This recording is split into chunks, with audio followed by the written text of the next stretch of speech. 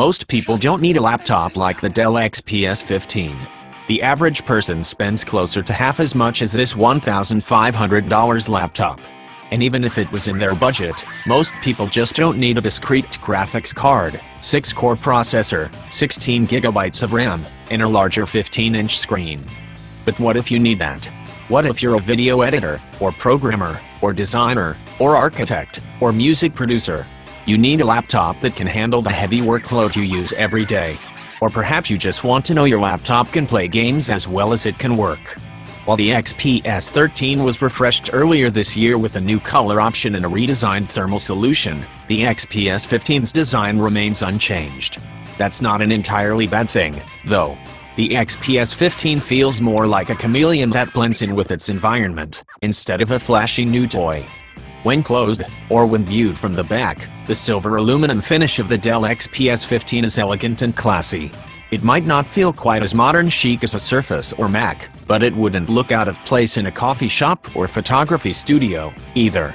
Open it up, and you'll be greeted by black polycarbon palm rests and a keyboard that look appropriate sitting next to a ThinkPad or Inspiron. The XPS 15 always looks like it belongs, no matter where you use it. The ultra-thin bezels still look great and keep the XPS 15's profile sleek, but they're not as unique as they once were. In fact, the XPS 15's bezels are bested by the 91% screen-to-body ratio of the Huawei MateBook X Pro.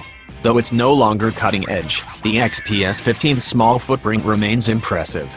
Rather than make the thinnest or lightest 15-inch laptop, Dell has instead continued to focus on rigidity and durability. It's a full pound heavier than the 15-inch MacBook Pro and 1.6 pounds more than the ultralight LG Gram. At its thickest, 0.7 inches, it's thicker than even the Razer Blade, though the hinge shape allows for maximum efficiency. It's also built like a tank.